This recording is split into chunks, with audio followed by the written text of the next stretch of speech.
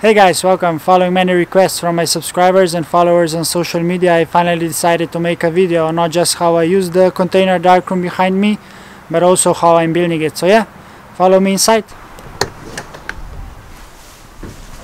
There you go guys, this is it. If you've been watching my previous videos, you've probably seen that I do all kinds of stuff related to large format photography. That's why I've divided my container into two parts. This is the Lightroom, and behind my back is the Darkroom. So yeah, let's start building. I started my week with making a new desk for the bright part of my container. On this side I will build a frame to support the desk, and on the other side I will be using these plates for support which will be screwed underneath here. My budget is always tight, so I will be using some scrap wood for the frame, and I also bought the cheapest kitchen counter I could get in a Home Depot.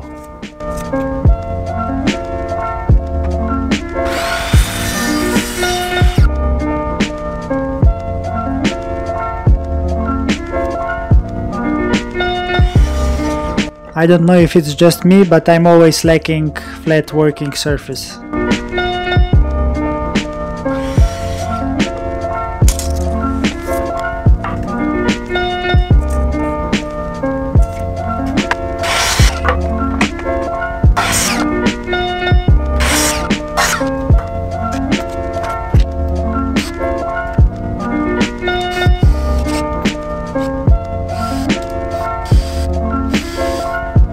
This additional counter will be used as a desk for my computer and monitor, so I will be able to edit my videos and design new things.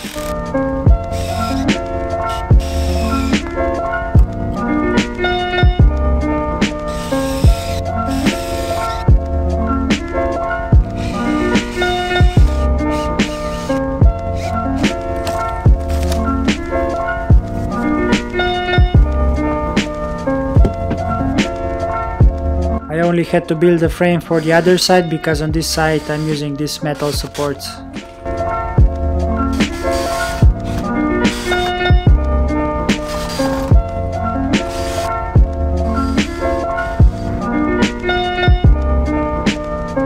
Supports are installed, so now it's time to test it with the counter. I am a very precise person, so usually everything fits really snugly. In the Darkroom blog below you can check out how many troubles I had installing the Darkroom sink I built.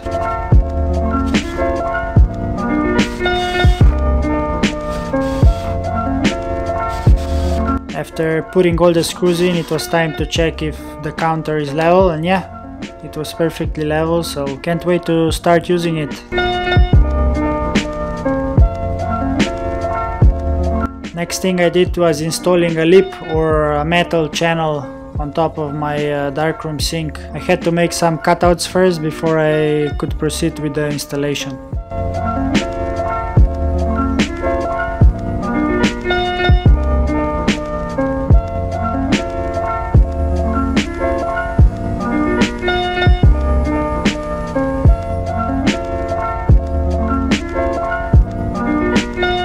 With this channel I covered the gap which was formed by screwing the front panel to the Darkroom sink.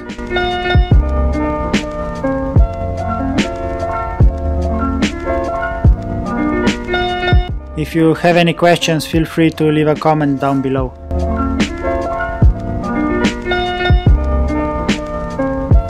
Yeah, I think it turned out better than I imagined.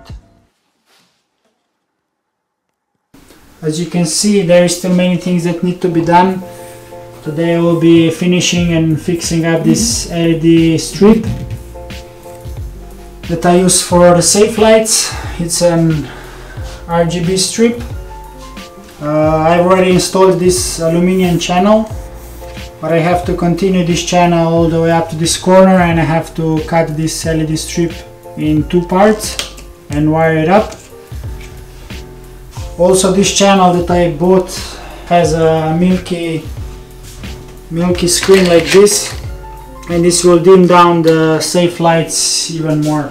They run all along this shelf here, and then they go in the corner here. and run also above the sink, and they finish in this corner. Everything is remotely controlled, so you can dim or make the LEDs brighter with the remote. So yeah, first I will be cutting this LED strip here in two parts. I had to strip them off so they could be soldered, and let me tell you, it looks much less violent at normal speed. Please don't judge me, I don't remember the last time I've been soldering.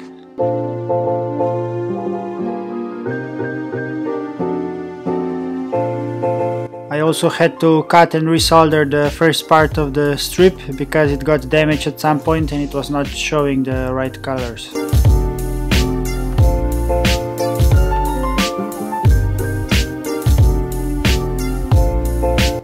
Time to test it.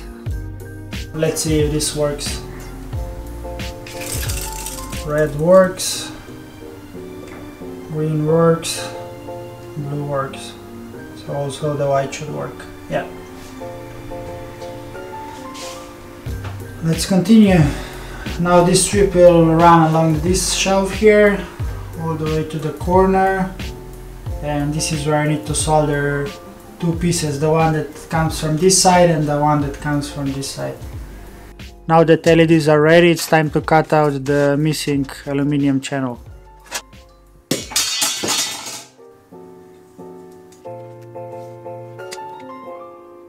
I'm simply using two-sided tape to put it in place.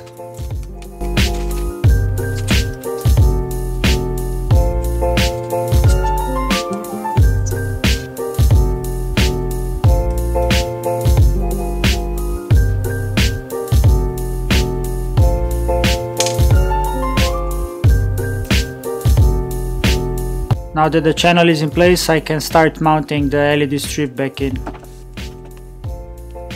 I thought I would need to use a new adhesive, but it actually fits in the channel quite snugly, so there is no need for that.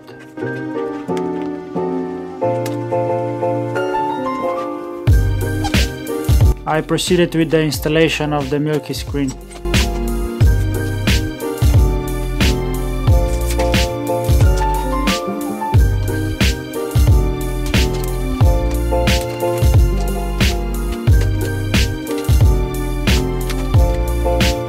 There you go guys, LEDs are now installed inside this aluminum channel here.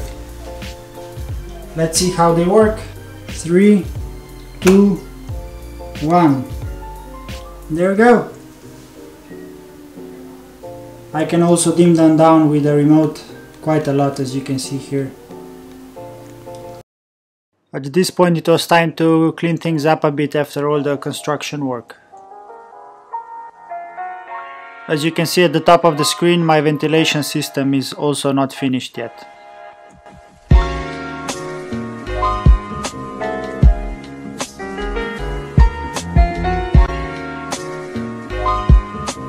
I also bought this basket where I can store all the things that I use for washing.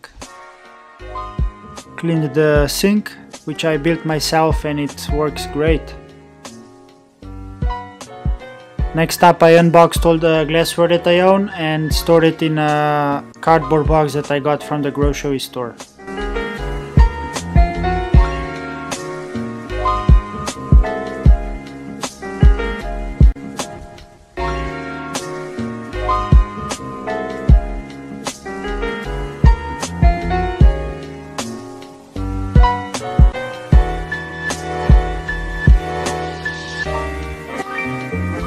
I inserted the box into a drawer along with my magnetic stirrer.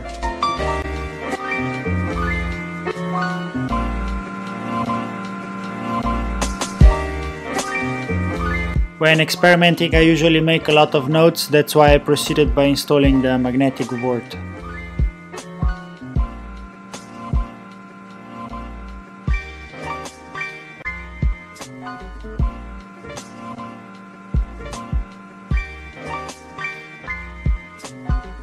It's attached simply by using only 2 screws. There you go, board is in place, so now it's time to modify the holder for the markers. I would like it to stick to the board, that's why I'm attaching the magnet on the back.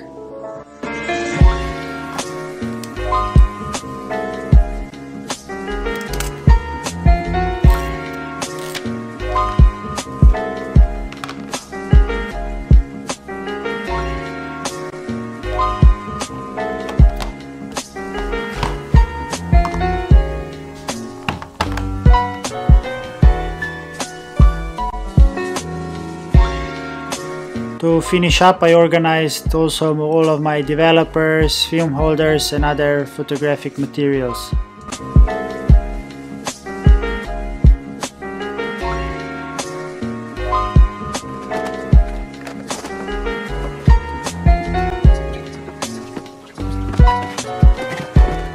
I made this shot just to show you how many chemicals I own.